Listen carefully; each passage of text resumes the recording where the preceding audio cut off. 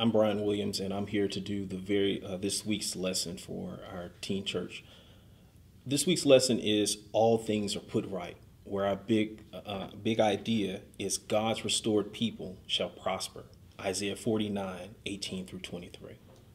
As you know, this last week's lesson, we were also in Isaiah 49, and it'd be a good time for you to go back and read the entire chapter so you can refresh yourself on where we are on today. As we get into our theme for our lesson for today, we encounter a man named Trey. Trey, just like myself, is in his 30s, and he's very successful, and he's worked, and he's he's set goals, he's achieved his goals, he's made money, he's saved his money, and now he's on the side to where he's ready to give back what's most important to him. What he does is he has his family, and he has his grandfather and his grandmother, and he wants to take care of them because he's seen them experience hard times in life. Trey's grandfather worked at a factory, and he worked there as a teen all the way until now, where he's now retired and living in the life where he's now currently at. Trey sees this and he wants to make a difference. So what does Trey do? Trey says in his mind that he wants to make sure that his grandma and his grandpa Roy have a home to stay in. Well, as he gets ready to initiate this plan, things change, and so does life for Trey's grandpa Roy. Grandpa Roy is diagnosed with a terminal disease that now has left him with not so many days left. And now he and Trey are having this conversation, and Trey is devastated. Matter of fact, he's so devastated that Grandpa Roy encourages him in the moment when he probably should be encouraged himself. And what Grandpa Roy tells him is what someone who's walked with God for a very long time tells us, or would have a testimony about. That God is faithful, and yet he's grateful. But what is Grandpa Roy grateful about? That another generation has come on the scene and ready to carry the torch, to carry out the plan. How do we go into our lesson on today? Our lesson right now, as I mentioned to you, is in Isaiah 49. We're in the latter part of it, in verses 18 through 23. And as we saw last week, God's people were rebellious. Just downright bad. That God has now put them in captivity with Babylonians, and they're getting ready to come out. He has pronounced to them that a king named Cyrus would come to their rescue and bail them out and send them back home. And we'll see that be fulfilled in the next few chapters. But as of now, he's speaking of restoration to them that just has not been fulfilled just yet. When this moment of the promise being revealed to them, not yet to be fulfilled to them, for them, they're now here ready to receive the Redeemer, which we see last week, which would be Jesus Christ. Well, as they're sitting here, as we look into our lesson, we look first at this progeny blessing. It is where God has made a covenant all the way back to Abraham in the book of Genesis 11 and 12, where there would be a special people to carry out the covenant, which he had made to his people so long ago. Here's a tidbit for you as we apply it to today. Over 60 plus years ago, God made a promise to some people who founded this church that if they just walked with him and they followed his ways, that he would do more than they could ever expect.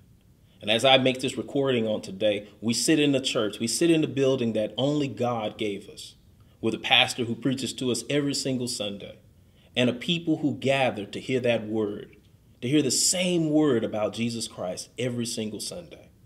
And they didn't realize our forefathers from Lily Grove wouldn't have ever thought that we would be in a place as we are today. And yet you're here watching this video as a covenant carrier to carry on the good news of Jesus Christ to the world and the name of Lily Grove so that we can continue to carry out the word of God. So as we look into our lesson, we move into our first point, the promise of restoration, verses 18 through 20. Isaiah 49, verses 18 through 20. Lift up your eyes and look around. All your children gather and come to you. As surely as I live, declares the Lord, you will wear them all as ornament. You will put them on like a bride. Though you were ruined and made desolate, and your land laid waste, now you will be too small for your people, and those who devoured you will be far away. The children born during your bereavement will yet say in your hearing, "This place is too small for us. Give us more space to live in." As we look into the promise of restoration, we see that it pretty much is summed up this way.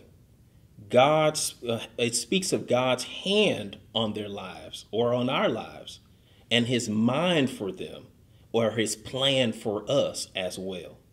What does it speak of? It speaks of restoration and how it's God's commitment to them.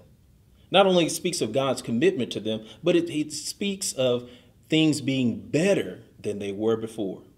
He gives a picture of a bride. You've all been to a wedding and you've seen the groom come in. You've seen the groomsmen and you've seen the bridesmaid and the maid of honor. But when the bride comes in, looking beautiful and gracious and the spotlight is on her, she's decorated in such a way that it leaves everyone in awe. And that's what he's speaking of in this text. It says that the added people would be a blessing and the strength as an ornament to God's people. And God wanted to assure them of his commitment to what he was saying. It is like when we look at the way this picture of how God's people were and how they were wasted and desolate and unproductive, God manifested a Savior, which would be Jesus Christ, that would come and introduce transformation to the world. So do we see restoration? But we also see being redeemed and renewed through his covenant with God. Number 2, let's look at questioning restoration in verse 21. Isaiah 49:21. Then you will say in your heart, "Who bore me these? I was bereaved and barren. I was exiled and rejected. Who brought these up?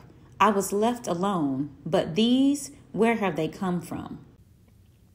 When we look in verses 21, we see that this mother, it's a picture of a mother who is now looking around her and she sees that there's no one there, down and out, very downtrodden. And all of a sudden, these children are now around her.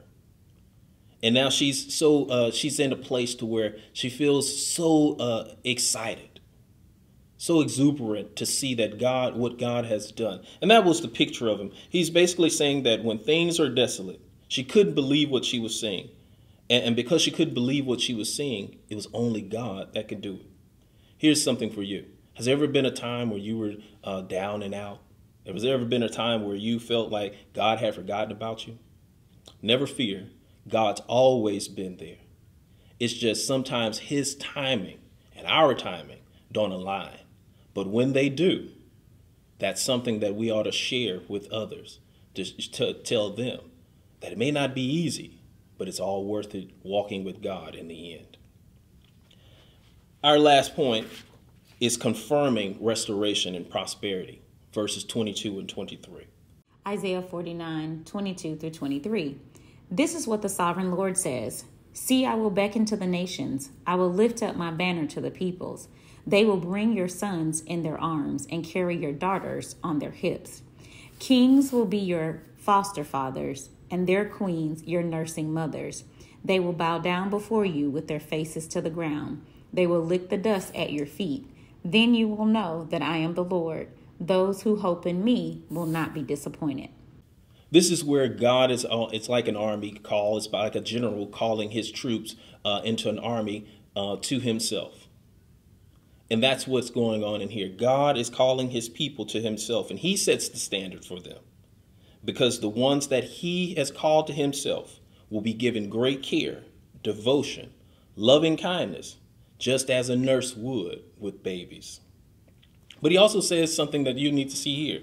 Non-believers will give to the increase, protection, and the maintenance of these children, meaning provision. So as I move forward in my lesson on today and I close the lesson, here's what we learned today.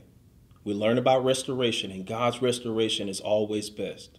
We also learned that there are moments where we need to repent and redeem, such as these children did, children of Israel, for what they've done, which led to Jesus Christ through being redeemed.